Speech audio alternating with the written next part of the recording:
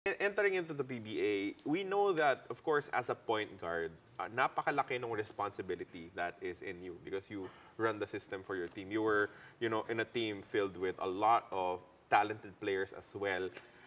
How did you command respect kahit na bata ka pa heading into the PBA? Napakaswerte ko, Carlo, because si Coach Cheng yung una ko naging coach sa PBA. Before kay Coach Cheng, sa college, sa PBL, si Coach Jolly pa, Willie Generalao, Bernie Fabiosa, and yung last is si Adonis Tierra. They all, most of them played point guards. So, pagpasok ko kay Coach Cheng, as kilala niyo naman kung ano yung temperamental, very vocal, very challenging yung mga words na ginagamit niya. Pero, pagkausap mo siya personally, mabuboost yung moral mo eh. Mamomotivate ka. Even you're playing against, with Varel Meneses, Nelson Asaitono, Rudy, Al. Al had a very good year bago ko dumating. Pagdating ko, I think kahit paano nakakompete ako eh. I was competing in practice. Yeah. That's one thing siguro nakita ni Coach Cheng. I was competing with everybody sa lahat, sa loose ball, sa possession, and I wasn't backing down. As you said, Coach Yeng Yao, always, a fiery coach. Lahat ng players na naging coach si Coach Yeng from your team, from Red Bull, Rain or Shine, now to NLEX, may mga storya lagi. May moment sila with Coach Yeng na hindi nila makakalimutan. The best way that you can, without, mentioning, the specific words. What was a moment that you'd never forget with Coach Yeng? I think that game against Johnny Abarrientos. PBL, bigyan ko lang kayo ng konting brief.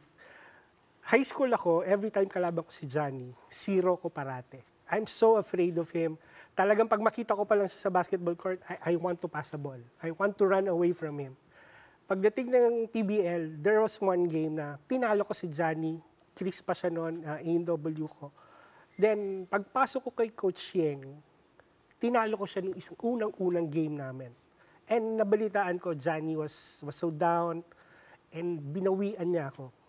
Alam mo, pagkabalik dong game ni Johnny, ang ginawa sa akin ni Coach Yeng, parang ang daming challenging words na sinabi niya sa akin. That's why I strive more to compete with Johnny nung mga panahon na yun. Your first championship, what did that mean to you? Never ako nag-champion ng college. Never ako nag-champion ng national team. Ang last championship ko was 4th year high school. 3 years ako sa PBL. I didn't win anything. So pagkapanalo ko, parang feeling ko, wow. Napaka-thankful ko, napaka-babait ng mga kasama ko sa team. Mr. Yanga, Boss Joey. Talagang they gave me yung baptism of fire kung paano manalo. And then, of course, hindi nagtapos doon yung pananalo mo ng championships. You eventually moved on to the San Miguel Beermen, where you picked up even more championships. Can you talk about the hard work that goes through, winning a championship? Siyempre, hindi ka na bata as a point guard. You matured, slowed down maybe a little bit. Parang dumoble ba yung kailangan mong trabahuhin just to get that championship? Actually, roller coaster ako nung sa Sankis na sobrang high. Paglipat namin ng Swift, nagpalitan kami ng pangalan, nagkaroon ako ng injury, iba yung mga coaches, iba yung set of players. So up and down yung career ko. And I remember that time with Coach Norman, hindi kami magkasundon dalawa. I was so mad na parang bakit hindi mo ako mabigyan ng chance and everything. But nung nakalipat na ako ng San Miguel, the first thing Coach Jong told me was not to compete with Olsen. Just be a reliever.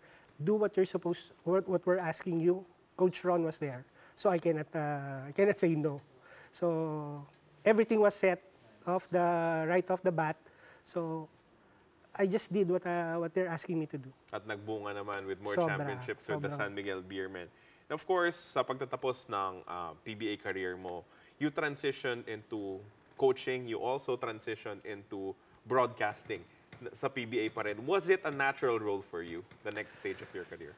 Kinukwento kanina doon kay Mike, sabi ko nga, nung nag-uusap kami ni Olsen, mga first few years na magkasama kami, ang dream ni Olsen is to be an analyst. Ako siguro coaching side nandun. Nabigyan ako ng opportunity to coach, to be an assistant. Na-delegate sa akin yung scouting, tendencies, sa mga imports. So sa mga coaches, pinapanood ko rin kung ano yung mga tendencies nila. So nakita ko madali magbasa para sa akin kasi pinag-aralan ko yun. So nag-enjoy naman ako. Nag-enjoy ako dun sa mga trabaho na yan.